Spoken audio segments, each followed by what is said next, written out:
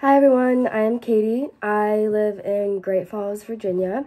I currently work over in Silver Spring, Maryland at a behavioral center.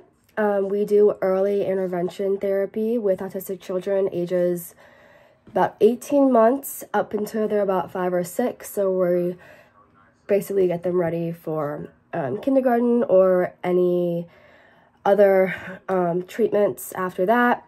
I've been working at the center since I graduated from High Point University with my psychology degree. I started working as an RBT, and then actually this past October, I got promoted to training specialist, so that's my current job.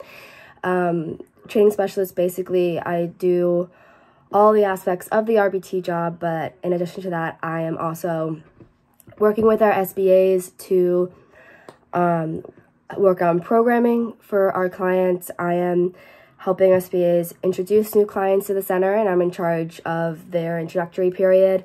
I'm in charge of training new techs on clients, old techs on clients, starting up new techs, all that jazz.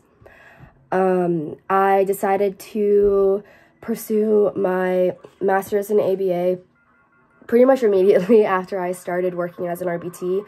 I wasn't entirely sure what I wanted to do when I was in college, but senior year, I have a cousin who used to be an RBT, and I talked to her about it, and I thought, okay, sure, I'll try that. Instantly fell in love with it.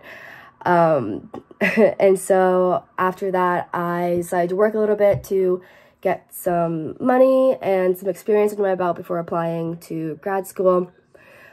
And I love what I do. I've been able to meet so many different like RBTs, so many SBTs and BCBAs, and it's just been amazing. And all the kids that I work with are just the best. We work with a range of verbal and nonverbal. Some have limited behaviors, some have very high intensity behaviors, but it's definitely something that I've fallen in love with and something that I definitely want to do for a long time.